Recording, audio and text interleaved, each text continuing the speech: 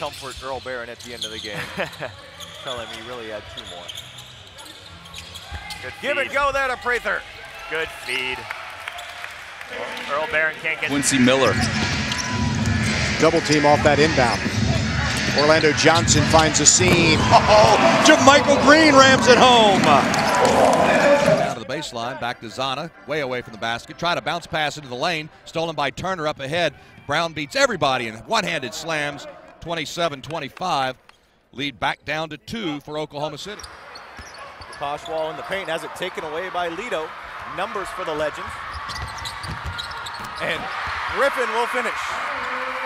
First shot attempt. Chris Allen off the bench, leading all Iowa scorers with 12. Michael Owens had 10, and here's Seeley off to a good start in the second half. Ken McDonald, head coach. Inside, Josh Davis with the finish. And that's exactly what Canton. On Miller. Stockton, the kick out for Heslett. Kristen hangs, can't hit.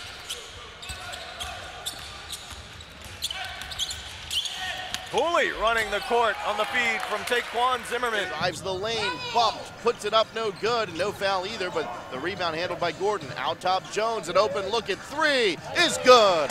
47-34, Delaware back on top by 13. Adrian got turned around. Got to go back to where he's comfortable. Jones another dunk, and he's quietly putting together a productive 4th quarter. Second differential. Game and shot clock here. Little lost it on the baseline. Veneman's outlet for Wiggins to the rim.